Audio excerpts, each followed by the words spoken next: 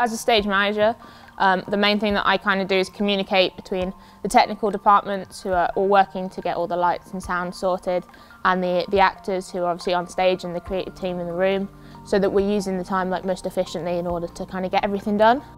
So there's one stage manager who oversees all of this and manages the tech rehearsals and organises the budget and all of us. Then there's the deputy stage manager who is in rehearsals constantly, taking all the notes, writing all the movement on stage, and they got to cue the show, so they're calling all the lighting, all the sound. Then there's 4 assistant stage managers, so 2 of us on each side of the stage, and each of us on the side of the stage take responsibility for everything that enters from that side, so it's just a bit more clean and communicated.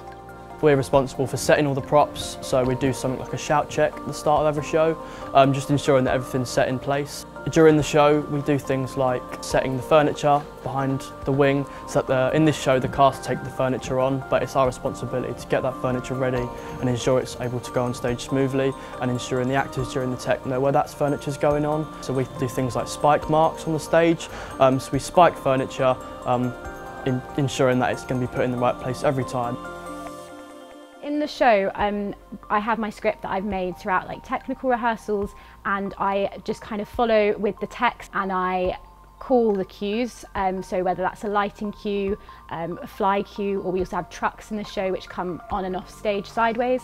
I call those cues, I also call the actors down to the stage and make sure that we're ready to start the show, and then as the show kind of moves through, I just keep up with that and keep the show moving. The most exciting part about my role is how random it is, I'd say. Just because one day you can be doing things like cutting up tomatoes and lemons before a scene, and then another thing is you could be wheeling a chair on stage or something like that. It's just so random and so spontaneous.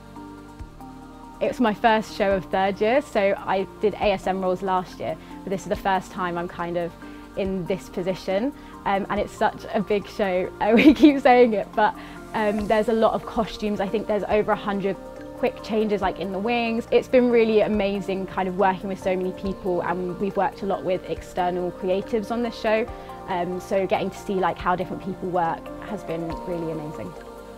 You always can learn something from someone else, so whether that be somebody who this is their first show in a theatre, or it's somebody who have got 30 years of experience with the creative teams that come in, you can learn something different from every single person on the production, and that will make you a better person ready for your next show.